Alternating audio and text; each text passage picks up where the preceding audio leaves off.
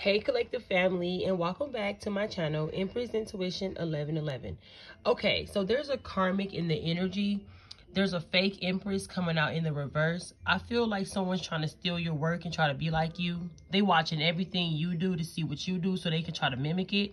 Okay, with the Six of Wands, they see that you're in some kind of leadership, and they're also playing a dangerous game. They got other people trying to go up against you. They got people hiding, sneaking, okay? With the full moon, they're doing this right now, period.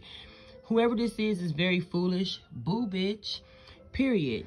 Somebody trying to steal your ideals. They could be going to go talk to the ops about things, telling them your business as well. They think they finna get this pinnacle and celebrate with the Three of Cups off your money, off your fortune, but that is not gonna happen.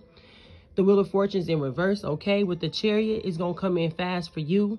You're going to still get this Queen of Cups energy that you deserve. And they might try to do some death magic or graveyard magic. Okay, so pay attention, collective. I love you guys. Don't forget to like and subscribe.